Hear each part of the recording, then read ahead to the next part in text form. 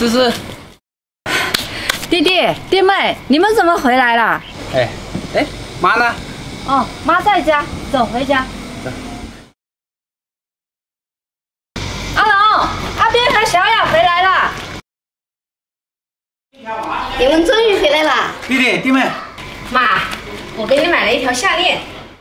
哎呀，这要很多钱吧？妈，没花多少钱。你看，我们俩也不经常回来，这是我们的一点心意。弟弟妹啊，你们陪妈聊一会，我跟阿龙做饭去。弟妹，你们先坐。妈，最近过得还好吧？还好。妈，你这是怎么了？这同样的是儿子儿媳妇，怎么差别这么大呢？妈，你是说他们对你不好吗？你看你们俩，从大老远回来，还想着给我买东西。妈，这都是应该的。你看啊，思思和阿龙一出去都是一整天，让我一个人在家。上个月我有病，他带我去医院啊，也不记得给我买药。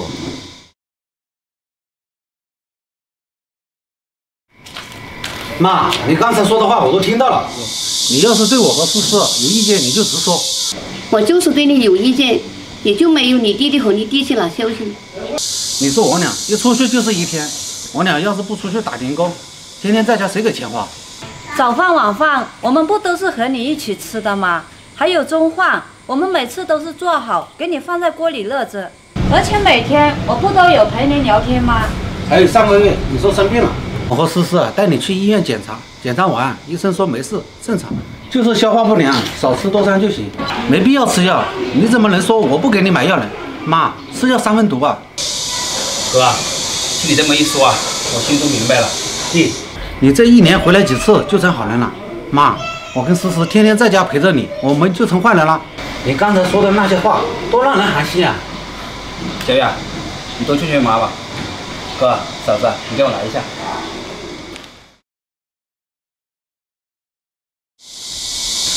哥，嫂子，你们在家都委屈了，我理解你俩的心情。我俩做的不好，妈直接说就行了，非得等你回来再说。好了好了，妈年龄大了，可能一时糊涂，别跟她计较。阿斌啊，谢谢你理解我们，不然我们都不知道该怎么做了。我和你弟妹啊，常年也不在家，这人呐，最大的孝顺就是陪伴。咱妈平时如果头疼脑热的，我也回不来，多亏了你们2个，我作为弟弟心存感激。阿斌，感激啥？那都是我们的妈，照顾她，那都是我们应该的。只是有时候啊，就怕她不理解。哥，嫂子，我现在公司啊也步入正轨了。我这次回来呢，一是呢想把咱妈接到城里，二呢是想带你们去城里一起发展。你想接妈去城里住啊？这个我不反对。不过我和思思还是不去了吧。我们俩也没什么工作经验，去了只会给你们添麻烦。再说了，我们俩想通过自己的努力去找一份工作。那行吧，我这次回来呢，给你们啊买了辆车，以后啊你们工作了，再来回啊也方便。弟，这个太贵重了，我们不能要。不贵重，和你们在家照顾妈付出那么相比，这个车啊一点都不贵重。阿斌，这个真的不合适。合适，要不是你们俩在家照顾咱妈，我在外面做生意也不是这么安心。再说了，我们都是一家人，赚到钱了就应该一起花，一起享受。阿龙，你拿着吧，这是你弟一点心意。思思，妈错怪你了，因为你们俩也出不去，也挣不到大钱。妈，你不生气啦？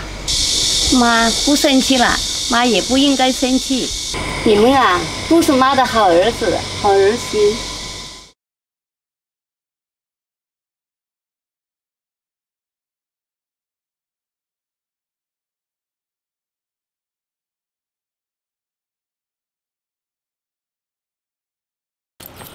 小雅，你干嘛去啊？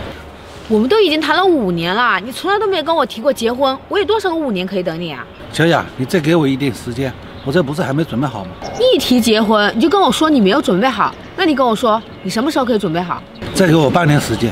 我看你啊，就是不想跟我结婚了。我不知道该怎样向你解释，但是你一定要相信我。你要我怎么相信你啊？5年啦，我等不了了，我马上快30了。小雅，我一定会娶你的。我知道我们在一起都已经5年了，我一直没有带你回家见我父母，我这么做是有难处的。对了，我等一下还要回家一趟。你要回家？那你带我一起去吧。已经来不及了，我自己回去就行了。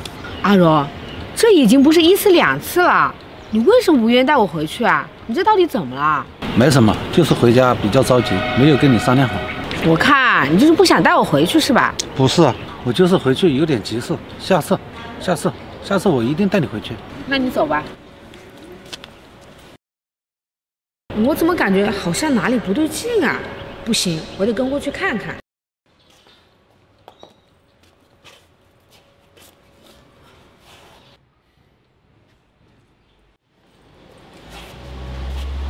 Hello， 你怎么回来了？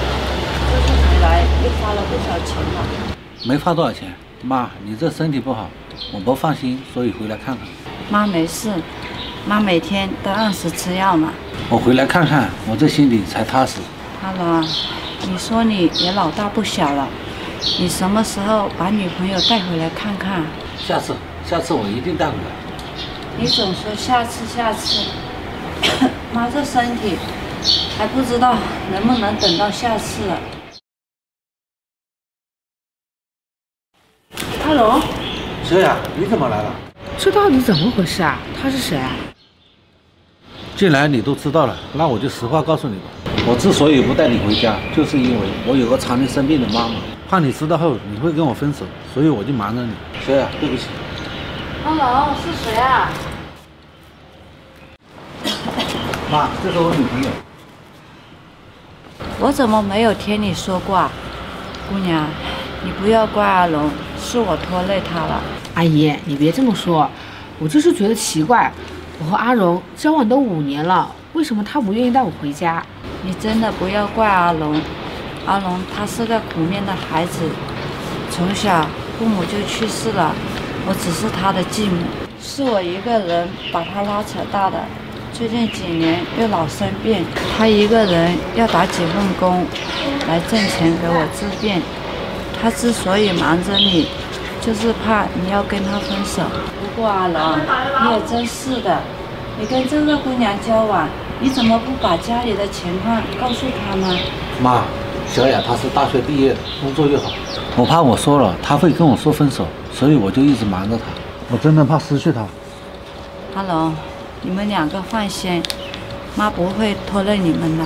以后你们要是结婚了，你们就在城里住，妈一个人呐，就住在这里，我一个人可以照顾自己的。阿姨，你说什么呢？我这趟过来啊，就是要看看阿荣到底要干什么。